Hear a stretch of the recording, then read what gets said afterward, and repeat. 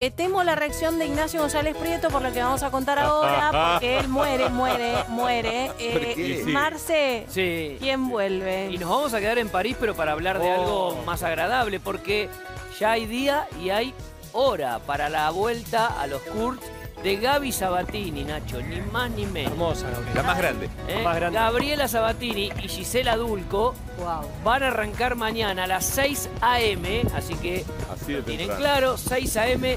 arrancan el torneo de leyendas para el que se vienen preparando desde hace ya unos cuantos días. ¿Dónde? En Roland Garrós, nada más y nada menos, en Bois de Boulogne, un lugar maravilloso donde se está jugando también el torneo de mujeres y de varones, que es uno de los torneos de Grand Slam.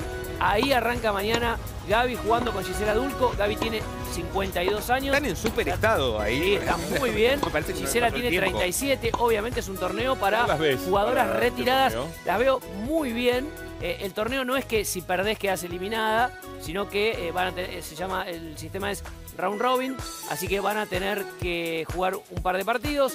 El de mañana es el primero. Van a ver la Gaby. Está sabés? igual. Está ahí. Sí. O Vos sabés mejor. que, en enero se cruzaron jugando pádel, pegaron buena onda y quedó la posibilidad de sumarse a un torneo. Bueno, el torneo es nada más y nada menos que Roland Garrós, que es un torneo maravilloso, con un clima divino ahí en París.